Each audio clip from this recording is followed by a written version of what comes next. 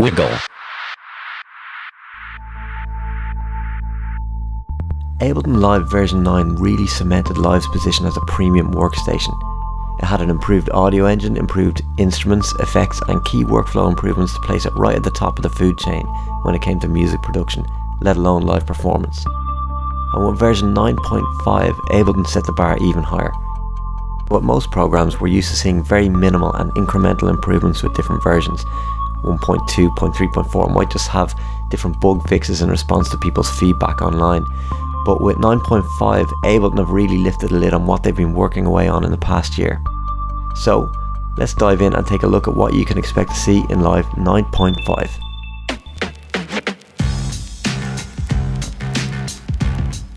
First up is something that might seem like a small change to the look and feel of Ableton Live 9.5, but it's something which makes quite a big difference to me in workflow. As you might know from my introductory course with SubBass, I'm quite particular about colouring my tracks as I add and group them together. And what Ableton Live 9.5 now does is automatically colours your new track. So I add a new track, it's giving it yellow, blue, darker blue again, different tealy blue. It's really going for the blues here, and a pink here.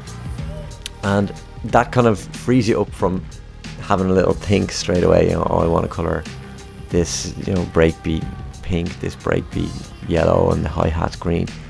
Now you can still do that obviously, but when you're just working really quickly with an idea, you can go back and make those changes yourself if you want to, but this kind of gets the ball rolling. So what also happens here is if I load in a clip, I have given any new samples or clips, works with MIDI clips too, on these tracks, I've given them the same colour as they've got up here. So every clip is being given the same colour as the track it's being dragged to, which is very neat. Obviously, once again, you can change the colours of those clips if you wish, but it's a really great and neat way to keep everything visually distinct from each other. So another neat tip is if we group this track, say we're going to name this beat 1 and group this with itself, so there's just one track in here, and call this track or this group beats group or bus or whatever you want. Any new tracks that I make in this group retain the same colour. So that's a really handy thing for keeping that group distinctive from the rest of your set. So if you don't like it, of course, Control or Command and Comma, bring up the look and feel and turn off auto assign track colors here. You can set a default track color for newly added tracks. But to be honest, I find it great, and anything that you want to change other than that, you can always go back and change after the fact. So it's a really simple and easy way to keep things clean and neat while you're working, and it means you don't have to slow down your workflow at all. Great little feature that I really am getting quite a lot of use out of. I'm really loving it.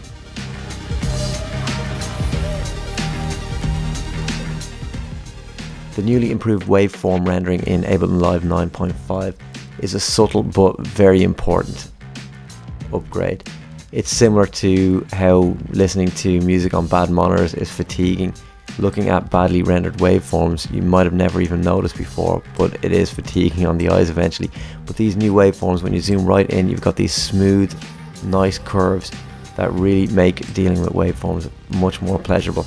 And these waveforms are improved in both the wave views, or if you load in a sampler and drag one of these guys down here, you'll see that these waveforms are nice and smooth too. You've got those kind of new smooth balanced curves everywhere you want to look at them.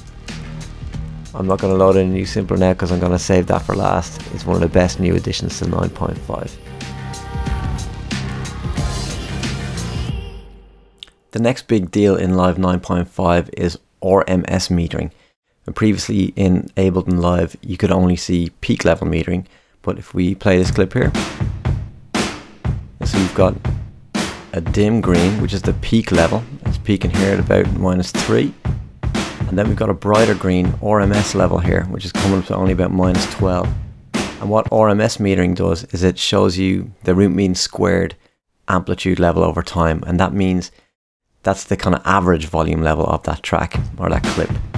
So that gives you a better overall feel for how loud that sounds to your ears. So although the peaks of the transients are important, this is where it's topping out, this is the overall balanced level of that track and how it appears to be.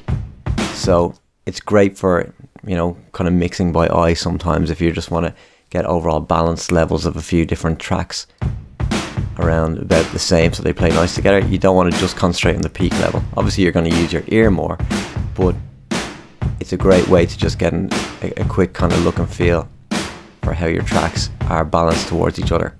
And this RMS metering happens all throughout live. If I drag an EQ in here, you'll see I've got a small little RMS bright green level meter here. I've got the dim green peak level meters as well. So RMS metering is something that after you've had it for a couple of hours, you'll wonder how you did without it. It's really, really great for giving you a better overall picture of the levels of your audio. Next up, let's take a look at the awesome new analog modeled filters by Cytomic. Now Cytomic is the same guy, Andy Simper, who designed the glue compressor, which is an indispensable new effect with Live 9, and he takes things even further with an analog modeled filter range in Live 9.5.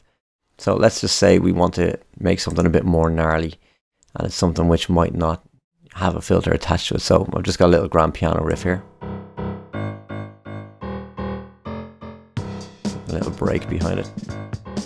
So I'm going to load in an auto filter. I'm going to put a limiter behind it here. Now the new analog model filters are available in Simpler, Sampler, Auto Filter and Operator. So you can see I've just dragged in an auto filter here and it's set to this clean mode. So in this, it's the same auto filter that we know and love. But if we drop this down, you can see we've got 4 new filters to select.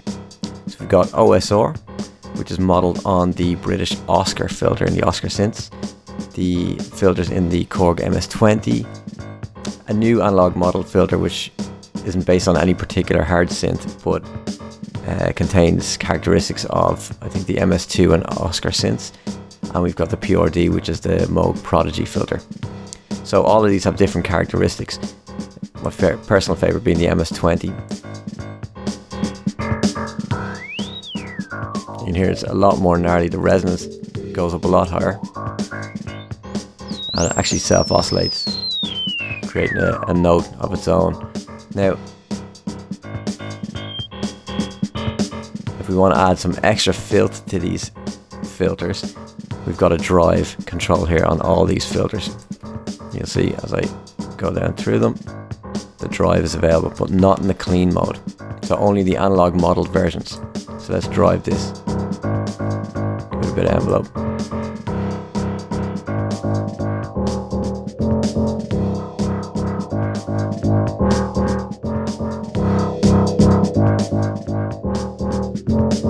So you can see we've got some gnarliness which just was not available in the previous or clean mode. You can hear how tame that sounds now compared to our MS-20 with the drive up. This is why I've had to have a limiter just behind it, because it really does crank. Another new thing that we've got available in our auto filters is if we go down here to our filter modes, we've got the standard low pass, high pass, our band pass. Now the Oscar is only available in band pass because the MS-20, Prodigy and the PST filters don't have a bandpass mode available. We've got our notch, but then we've got this new one down here which is a morph filter and can morph between characteristics of all the filter types. So let's go from, say, about mid-range.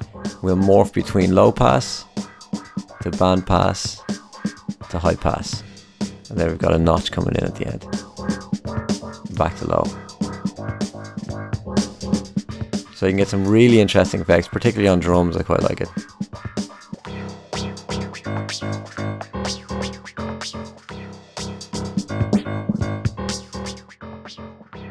This coupled with an LFO.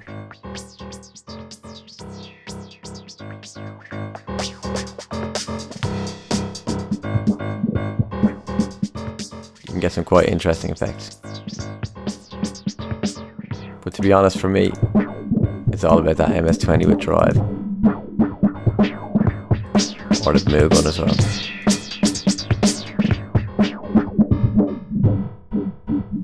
Remember to put a limiter after this if you're going to crank it like that as well. Or at least some compression. Because it really does get very snarly. Yep, gotta love those new filters. Go to town on those, they really are amazing. You can just drag one of those auto filters after any kind of dead sounding sample and just bring it straight into the analog world. And last but not least, in Live 9.5 we've got the new Simpler. The Simpler has been redesigned, and the new way in which it operates links quite well to the Ableton Push 2, which we'll get into on a later video.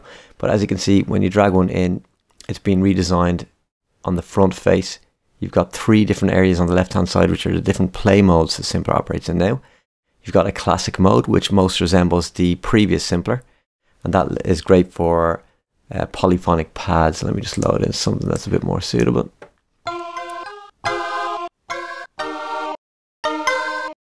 So that resembles the old Simpler classic mode. You can do everything you could do. You can loop it, let's see, fade, same as you always could. But you'll note on the right hand side here, you've got the ability to warp that. So we can use any of the normal algorithms from Ableton to make polyphonic pads match in length. So it can be quite handy if you're doing something that is rhythmic and you want those rhythms to match up. Say you had a vocal sample and you wanted them to chop up, or let's say we've got an arpeggio here.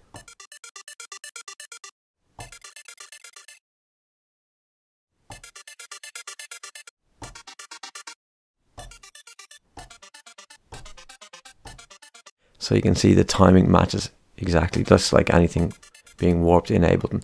Now just be a little bit careful if you're using Complex Pro. You can see if I'm playing just a triad here, or a 3-note chord, my processor power has jumped up to 14-15%, and I'm on a top of the range laptop here. If I go back down to beats, you see I'm not troubling the processor at all, it's on 1%. So it is important to be a little bit careful. Although the warp modes are amazing on Simpler, just be mindful that they can sap your processor power. So if you're playing some quite complex chords, maybe you're playing a couple of octaves, you're really going to start to eat up that processor power. But it is still amazing to have at your fingertips. Next, you've got one-shot mode, which is great for beats. So let's say we load in just a little drum loop here.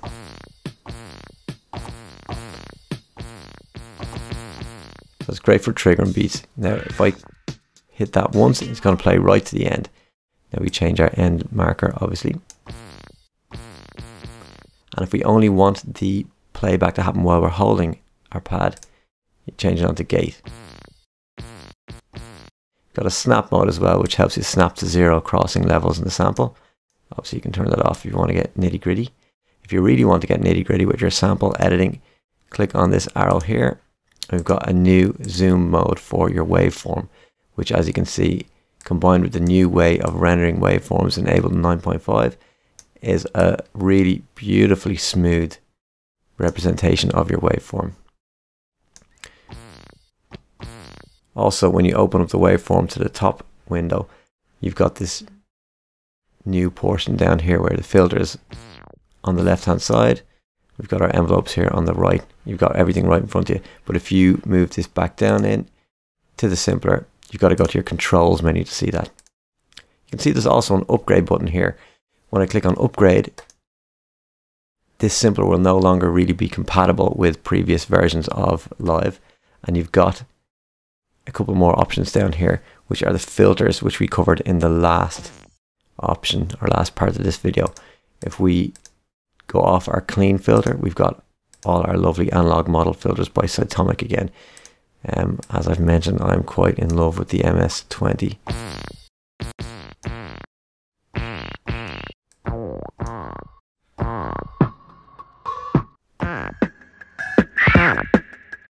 Lovely sounding filters. So turn it off for now. We've got our slice mode. This is our last mode that we have to look at, and this is really amazing. That's something that if you're used to other DAWs or other drum VSTs, might not be the most amazing thing in the world, but to have it natively built into a DAW such as Ableton, it really is amazing. And when you use it combined with the push 2 or other pad based controllers, it really comes into its own. So I've got this in slice mode now, which is great for loops, and it's cutting it up based on the transients in the waveform. Now you can see there's a couple of options here. I've got sensitivity, and obviously playback mono or polyphonic or through mode. If I change the sensitivity down, it picks only the larger transients.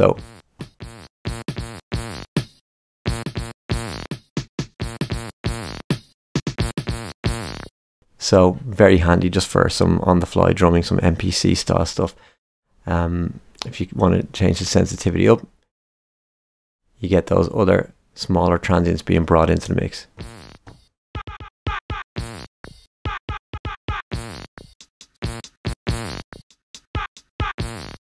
So let's have a look at some of the other center console features here. I'm just going to load in our more tonal patch, the choir one we were using earlier, and go back onto our classic mode so we can play some polyphonic pads. So let's throw on a loop, and we can snap it and fade it so we get a nice little loop.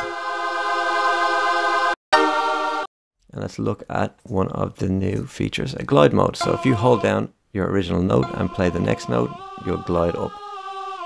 Something I'm sure you're all familiar with, but nice to have it included. And let's take a look at our pitch envelope. And once again, I'm sure you're all familiar with this, but also something interesting we can show. Let's increase our decay.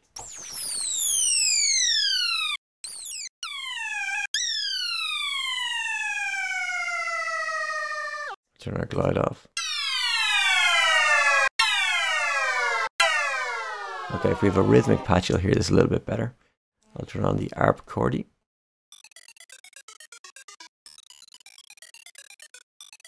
If I turn warp off and have a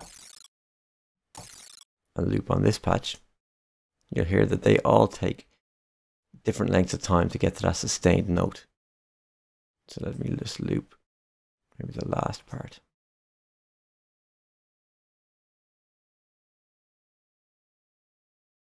So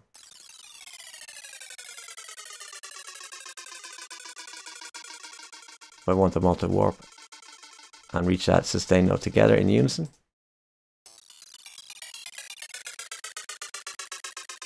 you'll hear engaging in warp mode makes them all in sync. Now obviously you might not want that to happen, so you'd take warp off, but it's great to have it as a feature once again.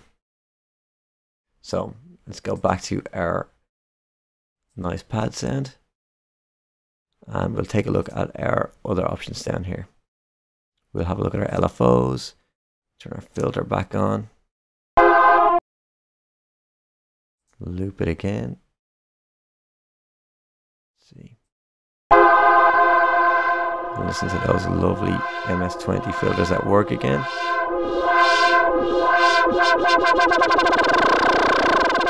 You've got all your other LFO controls here.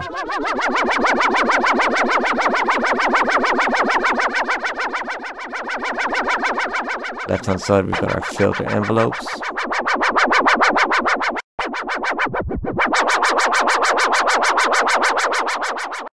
And we've got our amplitude envelopes over here on the right again. So as you can see, lots of new tricks to learn and love in Simpler in Live 9.5. So that's about it for what's new in Live 9.5. You can check out more tutorials from myself, Phil Misk, on SubBassDJ.com. Thanks for watching.